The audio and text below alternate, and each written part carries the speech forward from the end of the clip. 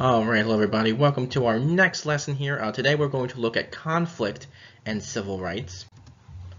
So here are objectives and standards. Please take a moment there to look over them.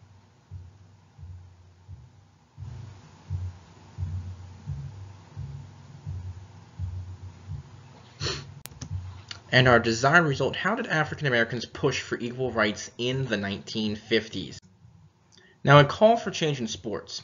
While African Americans were battling segregation in society, the NAACP also took steps to challenge sports in the 1940s. So, owner of the Brooklyn Dodgers on the right-hand side there, Branch Rickey, agreed to sign Jackie Robinson, the African American man on the left-hand side there, who was a gifted four-sport African American athlete. On April 15, 1947, Robinson broke the color line in professional baseball, and Jackie Robinson was a phenomenal player for the Dodgers. He won National League's Rookie of the Year in 1947 and the National League's Most Valuable Player, MVP, in 1949. Now, Robinson also won the support and admiration of millions of fans, and he retired in 1956, and in 1962, he became the first African American named to the Baseball Hall of Fame. Now, something a little more emotional here, and this might be a little tough to hear, but it is something that happened that's important to understand for civil rights. This is the murder of Emmett Till.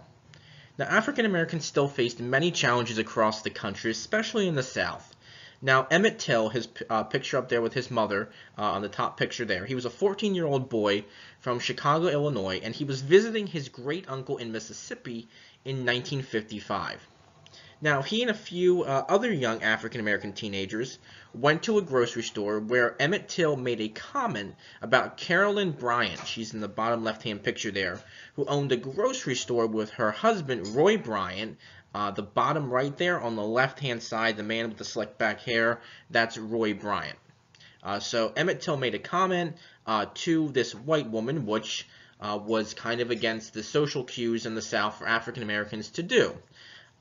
It's not known what Emmett Till said, but Roy Bryant took offense either way. And Emmett Till was kidnapped by Bryant and his half-brother J.W. Milam on the right-hand side in the bottom right-hand picture there, 4 days later, and he was murdered. There are pictures out there of Emmett Till's body, which was an open casket, and it's disturbing, and that's why Till's mother insisted on an open casket so the world could see what had been done to her son. Emmett Till's murderers were later acquitted by an all-white jury, but this awakened many Americans to racism across the country as well. Now, taking the fight to transportation.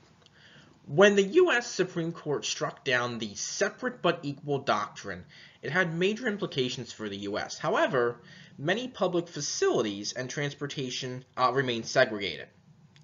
In the early 1950s, civil rights leaders decided to organize boycotts of city buses.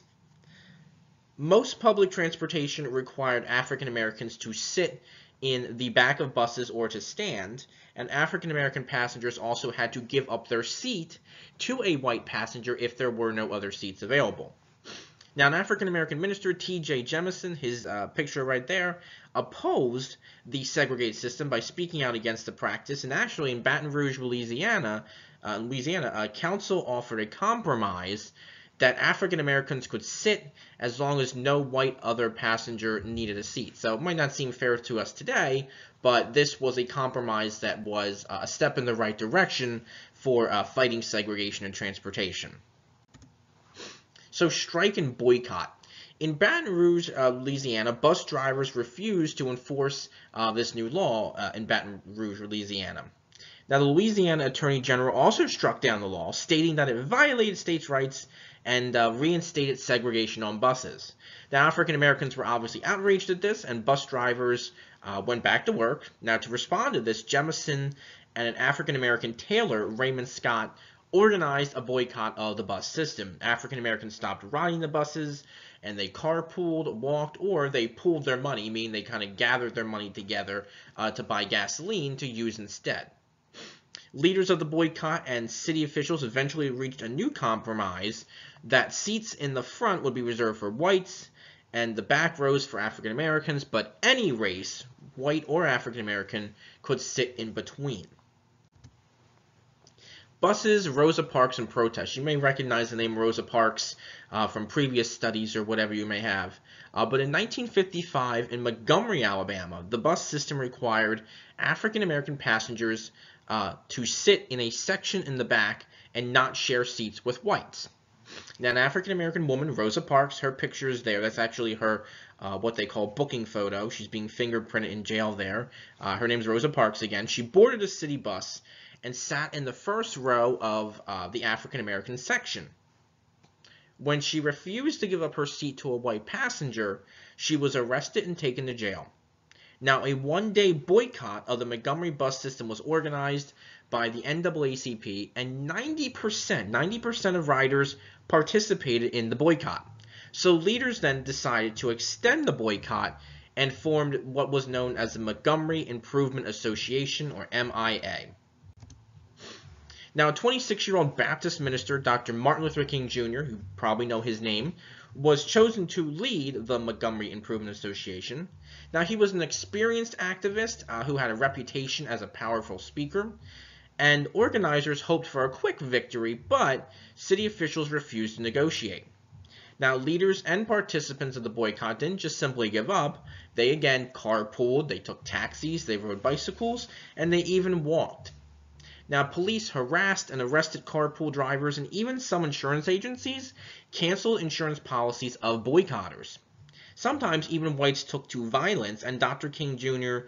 Received threatening phone calls and hate mail. He and others also had their homes bombed as well. Now, eventually the events grabbed national attention, and other African Americans staged other boycotts.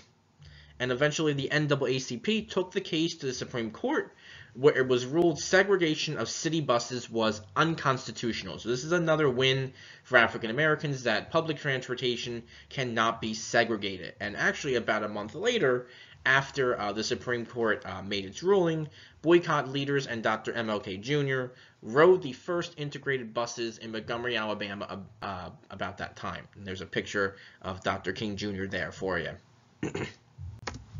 All right, so how did African Americans push for equal rights in the 1950s? Think about some different elements in society. Think about the bus boycotts and pushing for changes in transportation, and that'll help you answer your question. Hope you have a great rest of your day or night.